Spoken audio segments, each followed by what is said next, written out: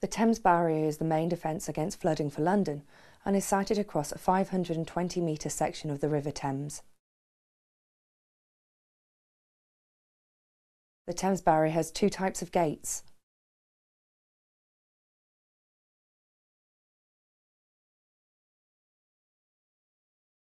Falling radial gates. These gates sit above the river, making these sections non-navigable.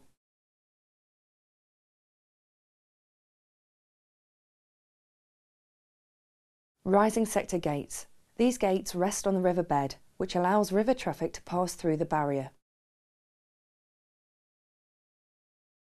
In the open position, the gate lies flat with the riverbed.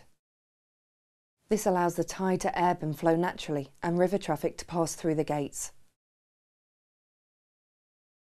Hydraulic cylinders are used to rotate the gates into position.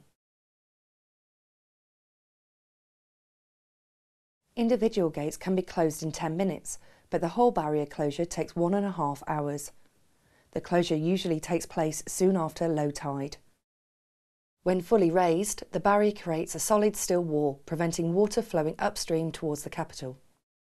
The four main gates span 61 metres and weigh over 3,300 tonnes each. Each gate is 20 metres high and can hold back loads of up to 9,000 tonnes. The underspill position assists the opening process, as a controlled amount of water is passed under the gate and up the Thames. The Thames Barrier can only be reopened once the water level upstream of the barrier matches the level downstream. The maintenance position allows the barrier engineers to service the gates and keep them in working order. The falling radial gates are sited towards the banks of the river. These gates are held in position above the river, are non-navigable and are dropped in position when required.